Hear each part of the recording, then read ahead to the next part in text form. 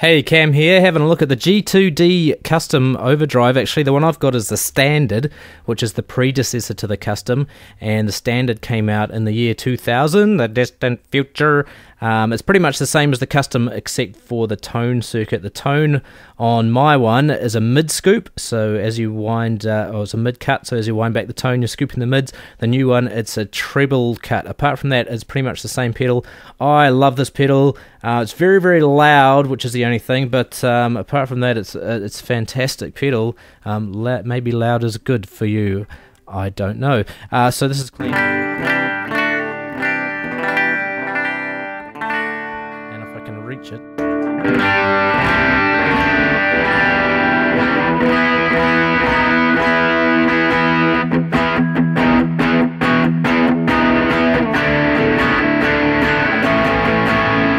And there's a lot of drive in here. I'll turn it up a bit more. So this is all the way.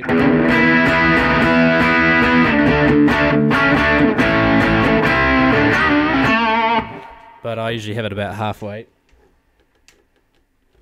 And I'll show you, I won't show you tone control because that's not really applicable to the new one. But here's the solo.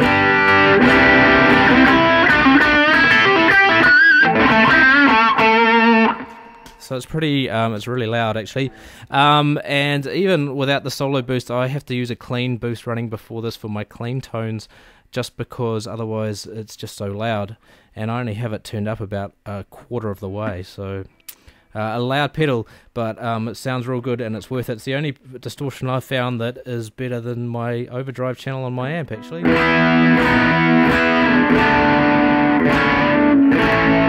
Works great with other pedals too. I suggest you get one, g2d.co.nz. Great bunch of guys. And, well, that's it from me.